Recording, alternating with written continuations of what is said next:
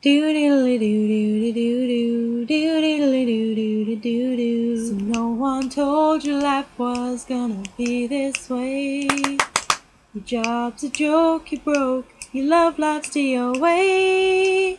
It's like you're always stuck in second gear, when it hasn't been your day, your week, your month, or even your year. But I'll be there for you when the rain starts to pour. I'll be there for you like I've been there before. I'll be there for you 'cause you're there for me too.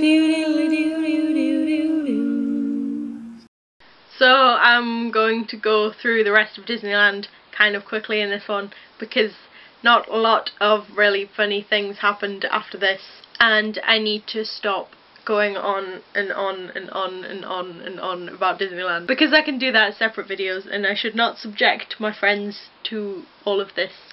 They should be in these more, so I'm sorry to them. So the other things that we did were mainly like non-ridey things, like going inside the castle and looking at the kind of amazing stained glass windows, and also looking at the kind of amazing view out the back of the castle of Fantasyland, because the sun was just starting to go down when we were up there and it looked amazing, and I kept wandering off to take pictures. Sorry guys about that.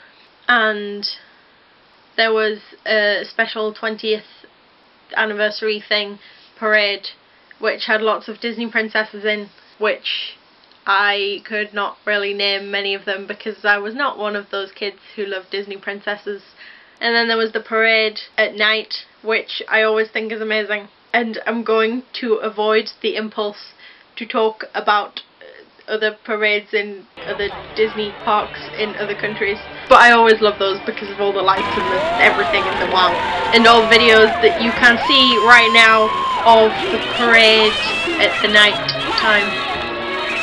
Yeah, I totally speak English. And of the fireworks. Charlotte, all credit goes to Charlotte, because I was busy taking photos.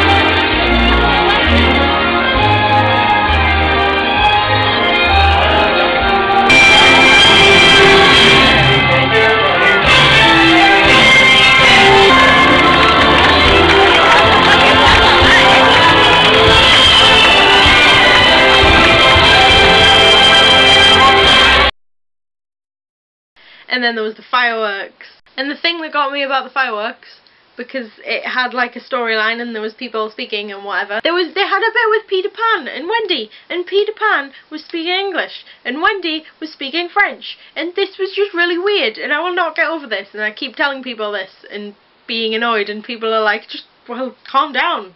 I'm like, no, why? I don't like it. And then after that, there was the minor panic, sort of getting out of the park in the massive crush with everyone else, and trying to get to the train station and hoping that our tickets would still be valid and hoping that we'd still be able to get on a train. But we did, and it was all fine, and it was a really long journey back, and we were all kind of tired. Although Rachel and Maura still had enough energy to continue their debate over Science v Classics, something which I could not be bothered to join in with.